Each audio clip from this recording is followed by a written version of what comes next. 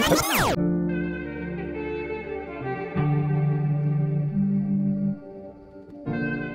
your name? Fabien Barel. Pretty easy, that one. My name is Alex Cure. I'm racing Enduro World Series for, since 2013, so for almost 10 years. And like the last 2 years, I was doing both. And this year is my first complete just e-bike season. Well, we are here in Finale Ligure, first round of the E-EDR World Cup, and very first time for Canyon to actually introduce the Strivon and a proper race bike in Enduro. The goal is to raise the e-bike racing with the new Strivon, as I mentioned, because we want to see what we've done in terms of R&D and how far we can push the product. So I always like, when I develop a bike, to push the boundary when it's time to go against the clock.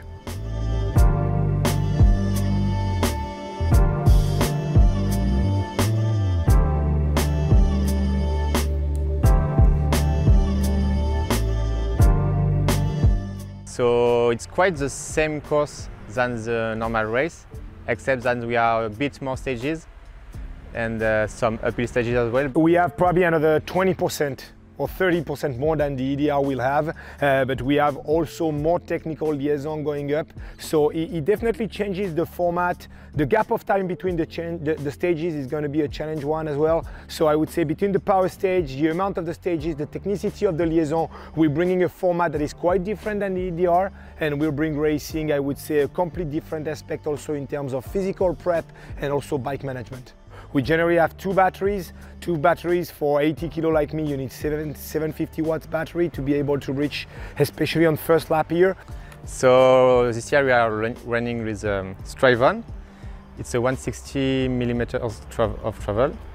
I'm actually running the 184 on the front, but with a low pressure. So I have a big negative chamber. So it's a bit hard to pull, but we have a very good contact with the terrain.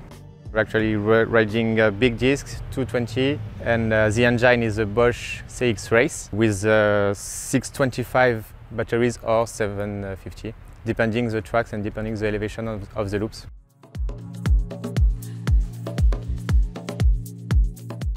The ambition for the Performance Line CX race is to make the races as fast as possible, to have a dedicated product for E-MTB racing, and to develop especially for that purpose. It is really lightweight, it's only 2.7 kilograms. We have a special race mode which gives you instant support, which is super sensitive and has a really long extended boost to push you over roots and rocks.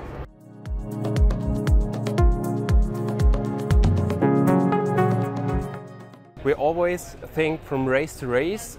We collect the feedback of the riders after each event and also during the events, and then developing the products race by race and year by year.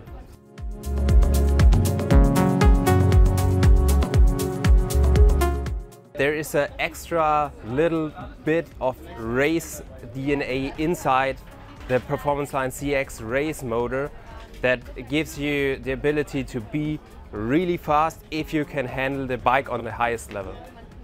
We are right now at the middle of the power stage. It's pretty short, like maybe 30 seconds. So not a big gap to do, but a lot of time to lose, so you have to be careful.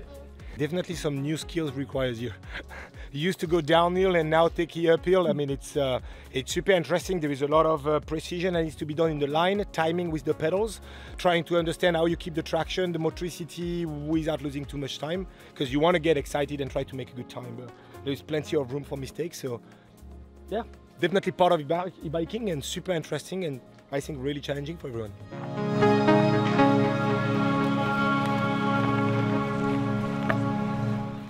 Hopefully it's going to be fast Saturday.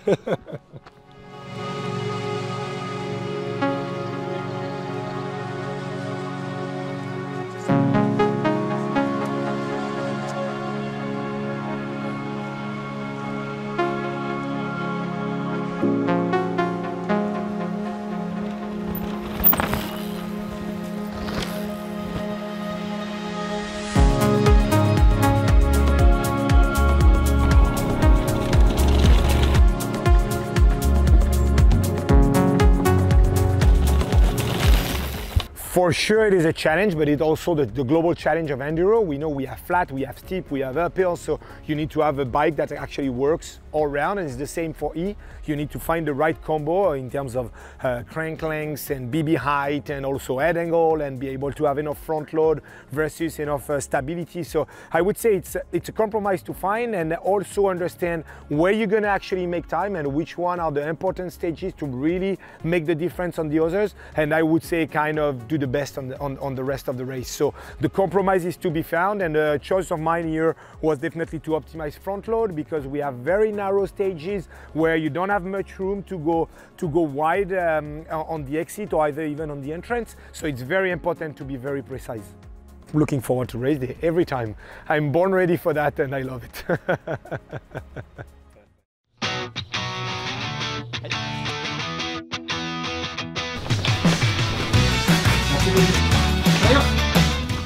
Good. Beginning of the day. Quite an early start, but yeah, we did a good warm-up, trying to get everything done to make sure not forgetting anything. It's going to be a big day out, so we got to make sure that we have enough food and drinks and stuff with us. We're going to have to definitely manage the energy to have the intensity and lucidity you want in the stage if we really want to charge. So yeah, be interesting to see.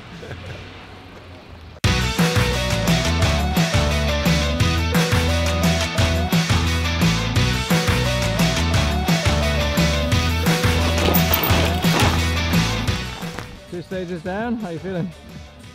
It's hard. It's definitely hard. Like hard on the arms, hard on the legs, very committing. Yeah, it's definitely as physical, if not more than the push bike, and yeah, you need to be prepared. How about you, Alex? I felt pretty good, but I had a very bad crash on stage 2. I lost a lot of time, so now it's a race to try to maybe win some stages, to grab some points and to come back.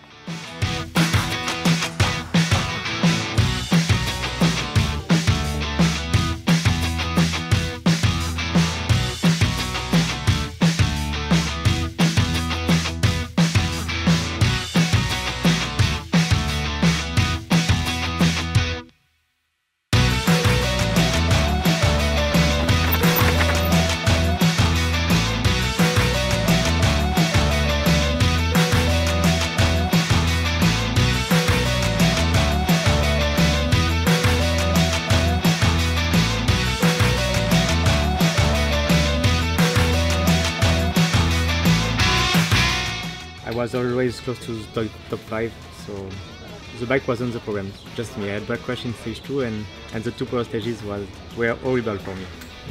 But whatever, I have fun. How did your day go? Much better than expected, let's put it this way. Only a one-shot race. We wanted to test, validate the product that we've been developing. Especially this bike is key to my heart, with my name on, plus the fact that it was a new bike with the Bosch unit, and also, I mean, in Finale Ligure, that is really close to my heart. 10 years after my first ever win in the EWS in Punta Ala, was quite historical, and so for me now, it was quite exciting weekend, and now it's party time.